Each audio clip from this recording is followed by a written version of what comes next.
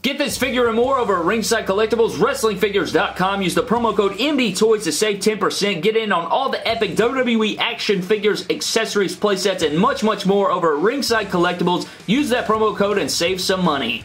What is good, everybody? Welcome to an epic My Damn Toys video. Today we have another WWE Elite figure review, and today's review is on the brand new Ringside exclusive WWE Elite Deadman's Revenge Undertaker as Kane Elite action figure from Mattel, and it looks absolutely fantastic. But before we get into it, guys, we gotta cover this freaking packaging, man. What an epic figure, and there's some special features about this figure that are really outstanding that I'm very excited to get into. But you can see here, look at this freaking packaging. I think this is some of the best packaging that Mattel's ever put together. You can see here you have the Kane mask right here, and when you open up the mask, you have the figure obviously right here. You get the interchangeable mask, you get the figure, you get the WWF Championship, and you get an interchangeable head sculpt and some interchangeable hands. Not only that, but down here you can see it says WWE Undertaker. On the right hand side you have a picture of Imposter Kane / Undertaker unmasking right there versus Mankind. On the back you have a picture of Undertaker with the mask removed. You have some flame designs on the back. You have a little bio right there. If you'd like to read it, you can go ahead and pause it now. Spinning it around, guys, you have a picture of Kane / Undertaker as Kane. I think that's Kane, though. I can't really tell. Maybe it's Undertaker. I don't know. They're doing a good job of disguising it. But down here you have an Elite logo, and that is pretty much it. You also have a Ringside exclusive sticker. No, that's on the box now. They don't have the sticker anymore. It's literally on there. You can't remove it. Good stuff.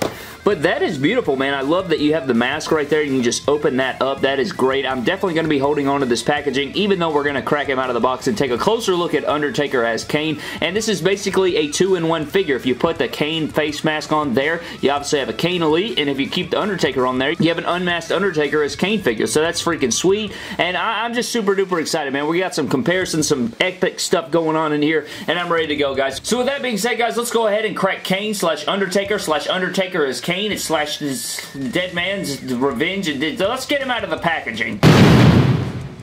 So here's Undertaker Kane out of his packaging, guys. Looking pretty freaking swell, I might say. Playing around with it out of the packaging, I do have some minor gripes, but we do have some excellent things going on with this figure, which we will mention, obviously, into detail. And you guys know how we do. We're going to start off with his accessories and then dive into his figure. But I'm really impressed with this, man. I'm really happy to add this to the collection, and I think that I'm most likely going to add this to the Kane collection with the Kane head sculpt on there. I don't think I'm going to put it on my Taker collection shelf yet. I think I'm going to pick up another one later on down the road to add to that Undertaker shelf, but for now I'll probably stick it on the Kane shelf, and I'm really excited to do that and add that up there and add that long list of Kanes that we got going on. But anyways, guys, let's go ahead and dive into Undertaker Kane's accessories, and then we'll take a closer look at Undertaker Kane himself. So getting into his accessories, guys, we do get a beautiful championship belt. This is the WWF Championship, and this time it is dull. It's not shiny like we're used to seeing, and I don't think we've ever seen this from Mattel before. I don't think we've ever gotten it in this exact dull colorway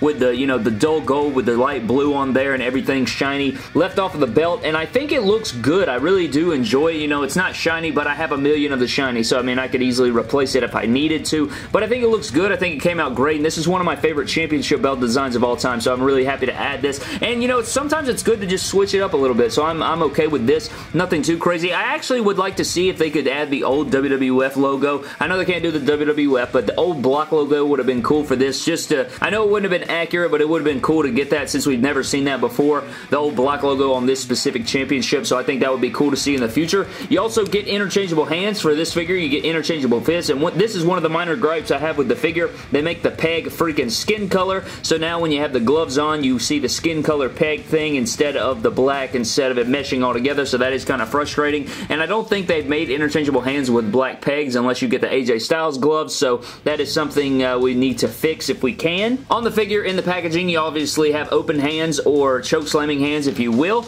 and another accessory we have, guys, is a loose Kane mask, and you guys will see here the hair is much longer than what is on the Kane mask itself, so I don't know if that's because, you know, it's supposed to be Imposter Kane, so like it's more accurate to the Undertaker right here. I'm guessing that's what it is, because if you compare them here, I mean, the hair color's not the same. However, you know, you're supposed to stick this over this, and it fits on there pretty freaking good, man, and you can actually see that that you can see the eyes through there. It's not perfect by any means, but it looks okay, and you can see the beard under there. So, I mean, it works out pretty freaking good, and we're going to look and see what that looks like on the figure later on, but I think that does work out pretty good, and it's kind of cool because it hides the eyes, and it looks pretty nice. I actually like this. You could actually probably use this if I don't know exactly how it looks just yet, but you may be able to use this as the Kane head sculpt, though it's the Undertaker underneath, if that doesn't bother you. So that is what you get. You get the two different head sculpts, or I should say the one head sculpt and the mask that goes over it, which I do like with the paint tones we got going on. Nice sculpt and all. And then you have the Kane head sculpt, which looks pretty good as well.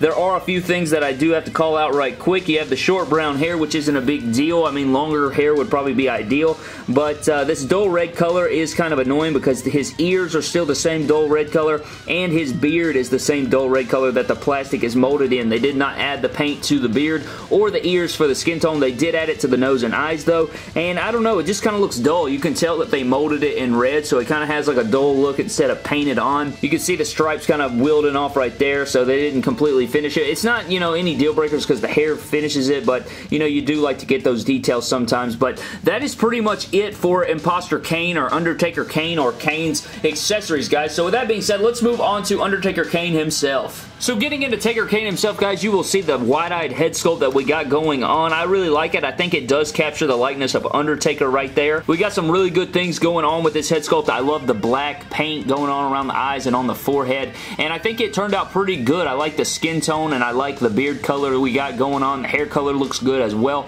And now we're going to plop on this mask to see what it looks like on the figure. So if we plop that on there, yeah, I mean, it may be a little bit too big. The Undertaker head sculpt does sit kind of high, but it's not, you know, too terrible or anything like that. So your Kane may be a bit big-headed like the old Jax figure used to be, but, you know, it looks okay. It looks alright. We're not dealing with anything too crazy. It's popping off the mask and the head sculpt. I do want to see what the Kane mask looks like. You got the big red peg right there for the big red machine. Popping on the mask sculpt right here. And this is what we're dealing with for the Kane head sculpt. And I like this. Again, I don't know what it is about this forehead. It kind of just looks like, I don't know, it's like it's missing too much black or something. I may need to repaint it or something to give it that better looking look. But, I mean, the head sculpt on there fits nicely, and going down into the chest, you will see we are missing a little bit of black paint throughout. Not too bad, but it is there, and it is noticeable. If you can see right here in these stripes, you can see it like right there. There's a little bit of chipping. Not a deal breaker or anything, but it is noticeable there. If you bend back his ab crunch, he is missing the stripe, so it did not continue, but he does have a really strong ab crunch. Like, my God, that's much better than Ultimate Edition. On this figure, we finally have an Elite version of the two-sleeved Kane, which I really freaking love. I freaking love that, man. We have been waiting forever for a double-sleeve Kane, so we finally can add that to the collection. The Elite 12 obviously just had the one sleeve, so it's nice to add this one to our collections. The gauntlets are still loose like they were on the older Kane figures, but this time I think they're a little bit more easier to remove because these hands are interchangeable, so if you pop that out, you could pop off these wrist gauntlets if you wanted to. Going down to the crotch, same thing as the Elite 12 with the legs and everything with the red and black going down the sides. You got the big black boots that Kane is obviously wearing.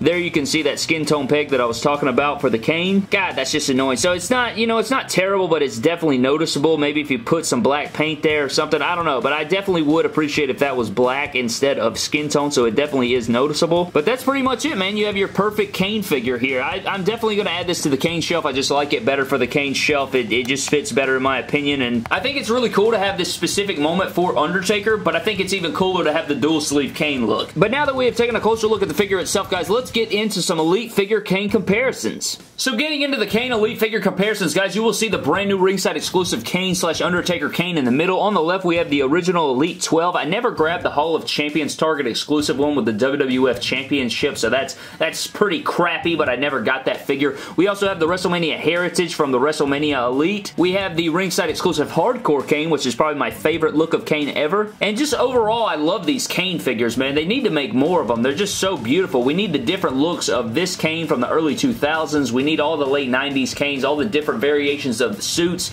and we just need to see it, man. We need more Kane figures, and I would love to see it. No more new Kanes or, you know, freaking corporate Kane or none of that crap. We need the old classic Kane with the old classic masks. So you can kind of see here, guys, one thing I forgot to mention is I guess if you wanted to make this fully accurate to Kane, you would have to, you know, paint the right eye to give it, you know, the clear look or the blue look, the really light blue look to make it more accurate, but it's not a huge deal, especially if it's up on the shelf. You know, you really won't notice it, but you won't be able to notice the little peg either, would you stupid jackass? Complaining about the peg, don't want to complain about the eye socket. But I guess they wanted to give you two different looks looks of Undertaker. So I guess you have the unmasked Undertaker, you have the mask so you can remove the mask and be Undertaker underneath, and then you have the mask during the match, I guess is what they're trying to go for. I'm not exactly sure what they were trying to do here, but it tells me that it's supposed to be Kane because of the hair mold is what I'm thinking. I could be wrong about that. That's just what I'm thinking when I was trying to deliberate on it and everything like that. But that pretty much does it for our Kane Elite figure comparisons. But that pretty much does it for our WWE Elite Deadman's Revenge Ringside exclusive figure review, guys. Thank you so very much for watching. I know it was a much quicker review than we usually do because it was just one figure, but it is a figure that you can go over to Ringside Collectibles and grab. I think it is on back order right now, but you may want to go ahead and order it. That way, you know, your order is already placed. I think they are still accepting orders possibly, so definitely go over there. Use the promo code MDTOYS. I know this figure was going fast because